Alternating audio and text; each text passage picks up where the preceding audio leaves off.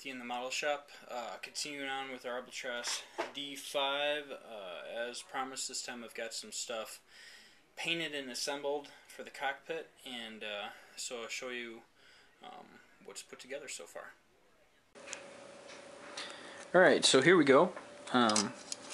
Got the main part of the flight deck here, or your cockpit tub, glued into place.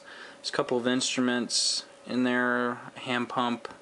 There's a compass on a gimbal mounted down in there. That's the black thing. Looks pretty cool. I may do some weathering here, additional weathering on the control yoke, or I'm sorry, the control stick, and I may rig it. I haven't decided yet. There's instructions for it, but I'm just not sure how much you'll really see, since from the top that's half of the, the hole down in there's not a lot of room. Well, there's a little bit of glare. There's another little instrument panel I have to install. This actually, there's a gauge on the top, and the rest of these are actually supposed to be switches. Kind of a keyed type of thing. And then there's this arrangement. There's a little airspeed indicator or something that goes in at the very front top part of the cockpit. We'll have that all put together. And then right here, this is the next, well, when it's all done it may look like a bulkhead, but it's not covered all the way, so it's a frame. Anyway, these are the ammo cans, and I'll see if I could set it in here so that it makes sense. I'm trying to do this while holding the camera.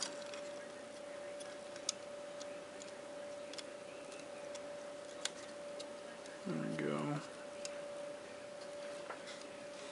Goes something like that. And as you can see, it'll really kind of fill up the view forward here. And on the front side of it, there's these big chrome tanks that go there, and then you'll have the whole engine hub. Let me set the camera down, and I'll put the two halves together though to show you really how this all closes together.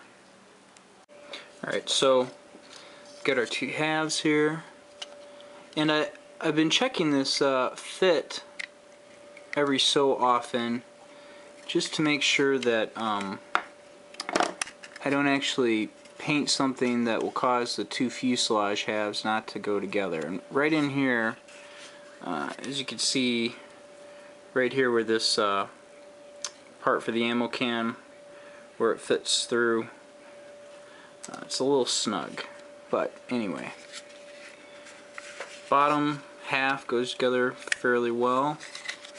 Top here, make sure everything's locked into place, pretty much goes together like so. So then you're left with this is your view where the engine compartment is.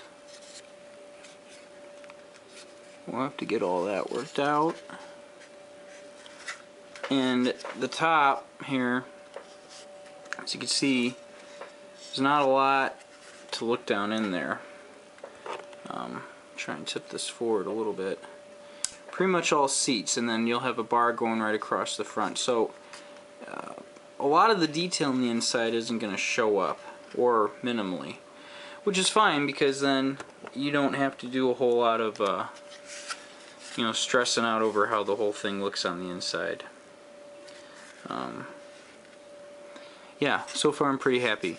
Next thing that'll happen though is there's some big pieces that go on the front of this section of wood framing, and then at that point you've got, looks like 1, 2, 3, 4 maybe more ribs, and we'll be building the engine, which the engine and these Wingnut wing kits is essentially another little model in themselves, so I'll have a whole little section on that. But yeah, that's how it's coming together so far.